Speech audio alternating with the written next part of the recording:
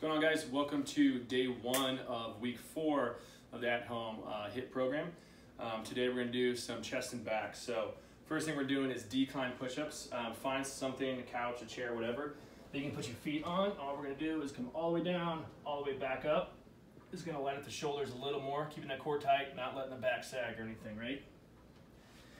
We are going to then take that into pull-ups. If you do not have a pull-up bar, you can strap a band to something higher up.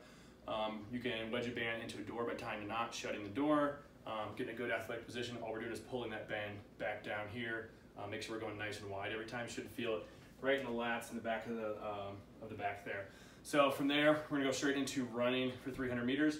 There's gonna be no rest in that circuit, so you're gonna go ahead and fly through that 5 times each as fast as possible. Then take a 5-minute break after the circuit's over.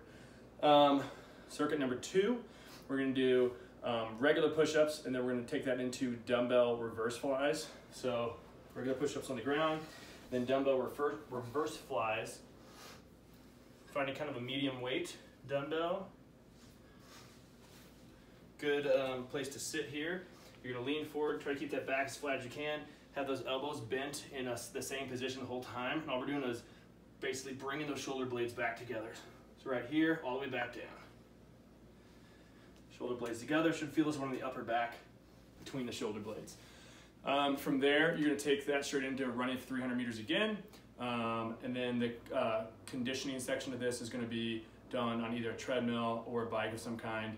You're going to do A1 paired up with some lactate thresholds, which, if you don't know what that means, it'll have a heart rate zone for you on the workout. If you don't know what your max heart rate is, you can look at my website.